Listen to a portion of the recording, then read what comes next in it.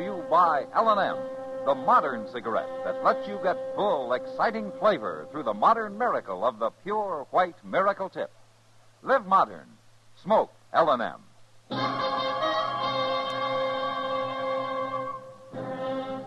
Around Dodge City and in the territory on West, there's just one way to handle the killers and the spoilers, and that's with a U.S. Marshal and the smell of Gunsmoke.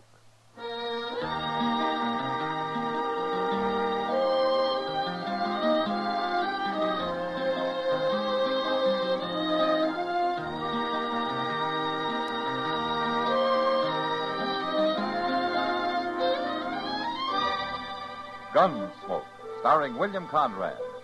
The story of the violence that moved west with young America. And the story of a man who moved with it. I'm that man, Matt Dillon, United States Marshal. The first man they look for and the last they want to meet. It's a chancy job, and it makes a man watchful and a little lonely.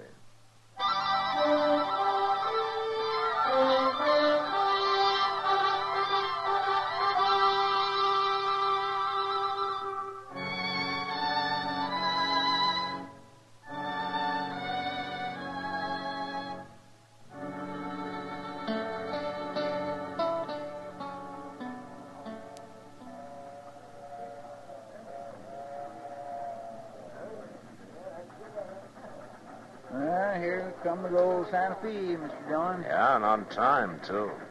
What's this dude we're meeting look like, anyway? Well, like any other 20-year-old, I guess, Chester. He's lived back in Philadelphia since he was 5, since his ma and Cleve busted up. Well, guess we'll recognize him all right. Oh, well, Matt. Chester. Hello, Doc. What are you doing down here? Oh, just looking over the new arrivals, seeing how many unhealthy ones I can count on. Good gracious sake, will you look at that? Look at what? That right there, look. Well, if that isn't the blossom of blooming youth. I think that's the boy we're supposed to meet. Him? That's old man Cleveland's son? Cleveland? Matt, you mean that swaggering old roughneck's got a son who dresses like that? You can't always tell by appearances, Doc. Hey, Tom? He's sure giving the depot loafer something to choke up over, ain't he? Yes, sir? You are Tom Cleveland, aren't you? Yes, sir, I am. I'm Matt Dillon. I'm Marshal here in Dodge. Pleasure, Marshal Dillon. Your dad couldn't get in today, and he asked me to meet you and get you started out to the ranch. It's very kind of you, Marshal. This is all new to me. Yeah? Well, you'll get used to it. I hope so, but right now everyone seems to be amused at something. Well, the boys around here aren't much used to such style, I guess. In Philadelphia, they told me this was the correct Western attire. Well, it's not quite. At any rate, your father left a saddle horse for you at the livery stable. Saddle horse. Uh-huh. Well, isn't there any means of public conveyance? Well, I'm afraid we don't have any public conveyances in Dodge, Tom. But I don't ride too well, except on a flat saddle. A flat saddle? I never heard of such a thing. Oh, this is Chester Proudfoot, Tom Cleveland. How do you do, sir? How do you... Your daddy's sure going to have himself a chore with you. Chester. You know, it's strange having a father after all these years. What sort of a man is he, Marshal? Your dad? No, I guess he's just an ordinary frontier cattleman. Well, I guess we'll get on all right. Yeah, well, I hope you will, Tom.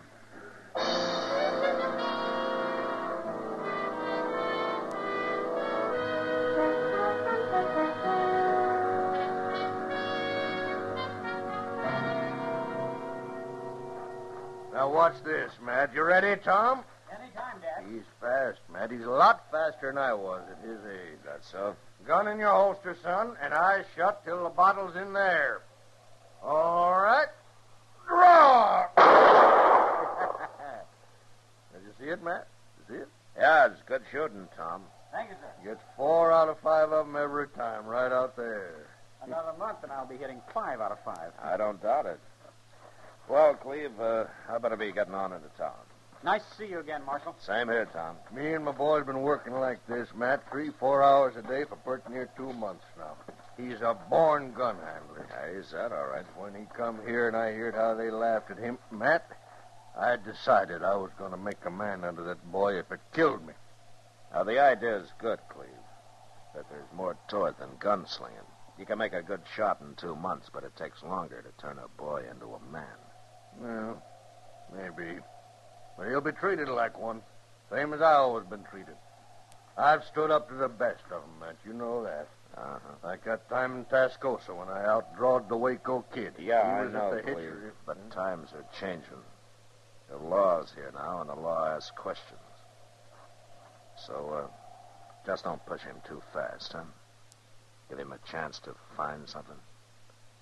Find what? I'm not real sure, Cleve, but I know one thing. He's not going to find it in a pistol holster.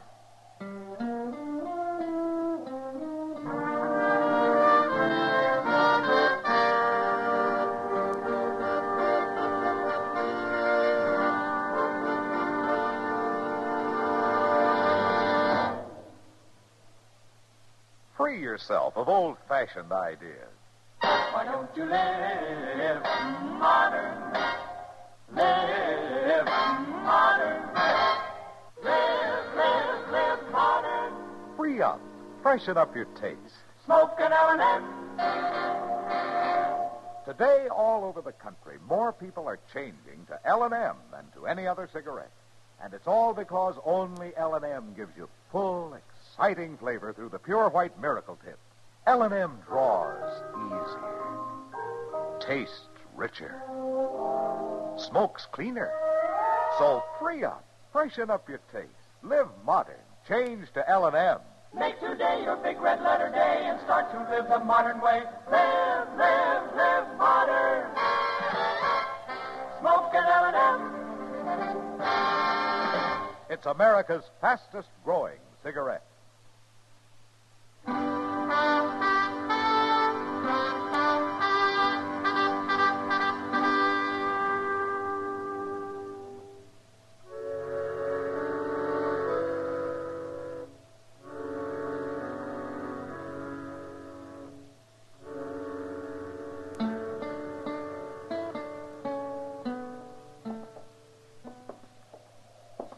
It's a nice night, Mr. Dillon. Cold and clear as a cake of ice. Yeah, it's going to be a little frosty before morning. I can remember nights like this back in Texas. With the air so gall-darn sharp you could hear a church bell 10 miles away. Uh-huh. A lot of time you ever spent listening to church bells, Chester. So, I could have heard him if I'd have been a mind to with it. Uh-huh. Well, sakes, there's Miss Kitty across the street. What? If she don't put a wrap on, she's going to catch her death. Come on, Chester.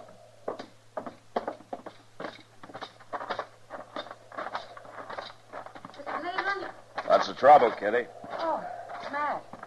Thank heaven. I'm trying to find Mr. Cleveland. Was something wrong? Yeah, he's got to get that boy of his out of the Long Branch. He brought him in earlier and then left him there, and Tom's been drinking too much. Nah, that's Cleve's way of making a man out of him. Well, they better make him a quieter one or he won't live long enough to be a man. What's going on? The boy's talking too much. Cleve started it himself, bragging all over the place. You know how he is. Yeah, I know. Well, after you left, the boys took it up and kept prodding Tom until... Well, he's just asking for trouble, Matt. Somebody's got to get him out of there. Well, they're just having a little fun, Kitty. It won't come to anything. Matt, you don't know who the kid's up against. Brawley Star's in there. Brawley Star? Tom's already got him pretty riled, and Brawley's not one to take it long. Matt? Stay here, Kitty.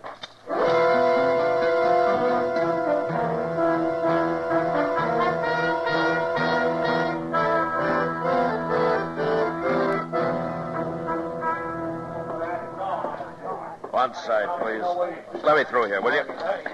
Beat you to it this time, Matt. How bad is he, Doc? Just a bullet in the arm. Doesn't amount to much. How'd he feel, Tom? Sick, Marshal. Now, here, let's get over there under the lamp, son.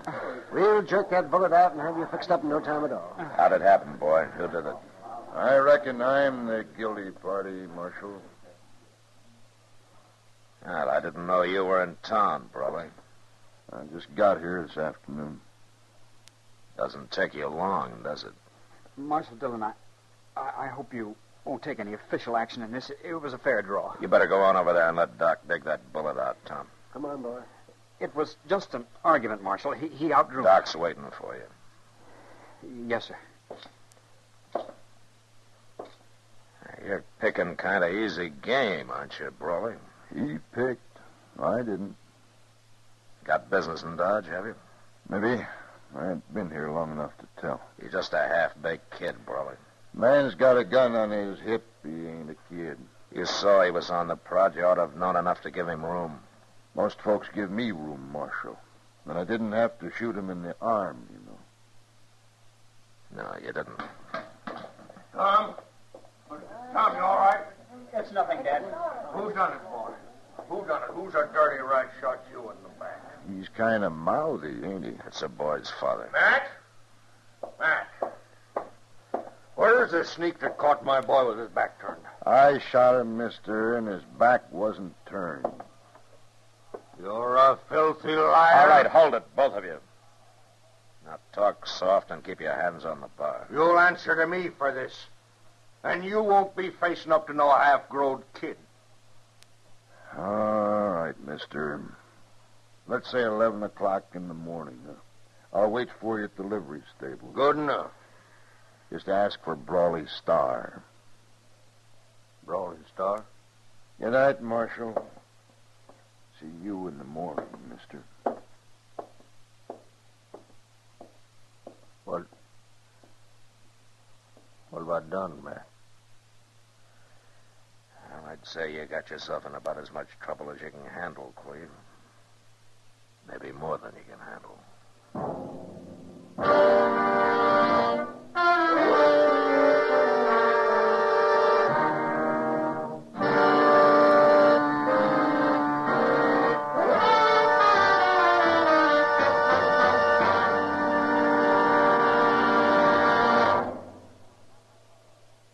Happy holidays from L&M. And here's how to say it to your friends. Give modern. Give L&M holiday cartons. L&M holiday cartons are gay, handsome. A gift that says both you and your friends know how to Live modern. Live modern. Live modern. free up, freshen up your taste. Smoke an L&M. Remember, when you smoke L&M, you always get full, exciting flavor through the L&M Miracle Tip. L&M draws easier, tastes richer, smokes cleaner. That's why today more people are changing to L&M than to any other cigarette. So smoke L&M, and remember, your friends appreciate your gift of L&M holiday cartons. Live modern. Smoke an L&M.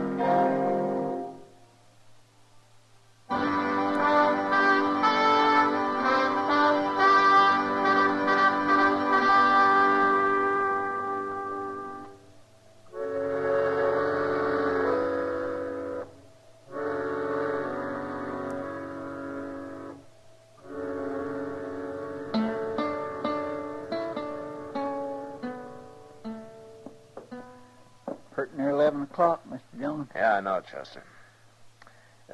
Will you turn that stove damper down? Huh? It's getting kind of hot in here.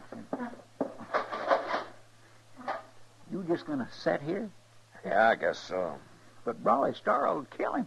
Chester, the one thing the law can't do is keep a fool from being a fool. Well, I know, but... Brawley's up there at the stable, leaning on the hitching rail, minding his own business. I got no reason to bother him. And if Cleve jumps him, it'll be self-defense, and I still got no reason. Yeah, but maybe Cleve won't draw first. He will. Brawley will make sure of that. Oh, good morning, Kitty. Oh, Miss Kitty? Matt, I seem to be making a habit of running to you about the Clevelands. Yeah, you and Chester both. What's wrong now? What's the old man, Cleve? He's sitting over there in the Long Branch drinking. Been at it for 2 hours. Oh? I didn't even know he was in town yet. Matt, he acts sort of crazy. Will you come talk to him at least? Yeah, sure, Kitty.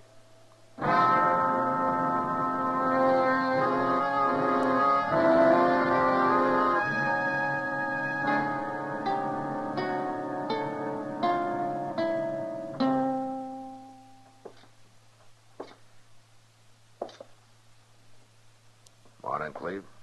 What are you doing here? Mind if I sit down?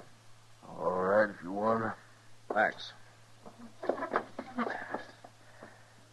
Well, looks like you've taken on a fair-sized load there. What's the difference? It's a bad state to be in for a man about to walk into a gunfight. I'm all right. Don't worry none about me. Brawley's fast, Cleve, as fast as they come. You got a lot of nerve to give him even better odds by getting yourself drunk. It's my business, ain't it? Of course, the man that faced down the Waco Kid doesn't have much to worry about, I guess, huh? No, wait. Except that Brawley's the man who killed the kid a few years later in El Paso. You know, you're a fool, Cleve. Why didn't you stay home this morning? I had to come. They laughed at me. Cleve, you've never even seen the Waco Kid or any of the others you brag about. No, You've never been in a gunfight in your life. it ain't true. It is true, and you know it. As long as it stayed just harmless talk, it didn't matter much, but you started filling your boy full of it, trying to make him into something you never were. And last night you nearly got him killed by it. Oh, boy's got to know how to take care of himself. Taking care of himself's one thing. Mouthing off till he gets a bullet through his arm's another. It could just as well have been his heart. Brawley let him off easy. And now you're going up there and get yourself killed. No, I ain't. I can't do it. I'm trying to drink myself up to it. And I can't. Matt, I'm a coward. Forget it, Cleve. If a man runs into somebody who can put the Indian sign on him. What's the boy going to say?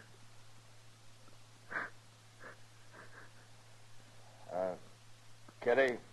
Yeah, Ma. Take care of him, will you? Get him upstairs.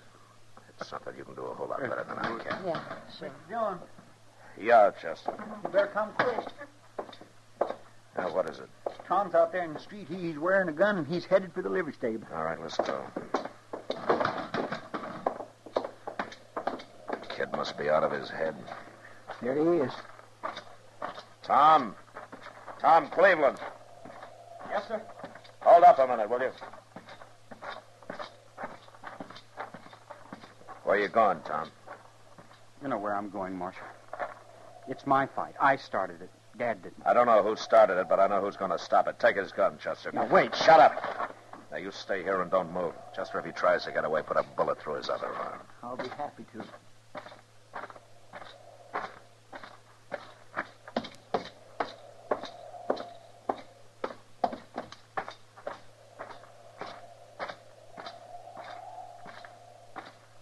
Well, now, I wasn't exactly looking to see you this morning, Marshal. But you ain't here to stand up for somebody else, are you? Just standing up for the law, Brawley. Well, to my knowing, there ain't no law been broke. Call it law and order, then. And a gunfight's not very orderly. Well, I sure don't aim to do no shooting unless somebody shoots at me first. Nobody's going to, Brawley. Cleveland's not going to show. Oh? Kind of had a feeling he wouldn't. He looked a little crawly last night. Just a big wind, no rain.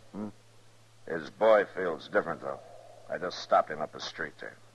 He was heading down here to face you. Well, I'll say one thing. The yearling ain't got much sense, but he's sure full of vinegar. He's a good kid, Brawley, in spite of what his dad's done to him. I wouldn't want anything to happen to him. You won't, as long as he stays shy of me.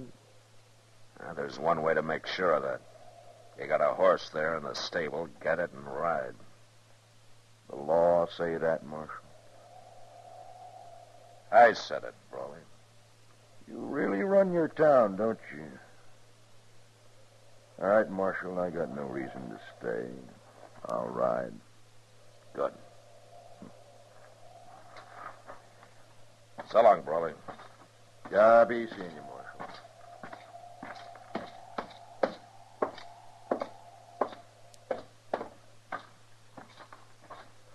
having me worried stiff, Mr. Dillon. What happened anyhow? Nothing much. Tom, Brawley's riding out of town. And you better get on back out to the ranch. I have to find my father first. He's in town somewhere. He'll be out later, Tom. He's drunk, isn't he? Well, It's all right, Marshal. I understand him rather well, I think. He's something of a braggart and a liar. And most likely a coward. Now, wait a minute, Oh, don't Tom. worry. I'll never let him find out I know. After all, he's my father. Well, then maybe you can help him grow up, huh? Maybe you can make a man out of him. I hope so, sir. You know something, Tom? I think you will.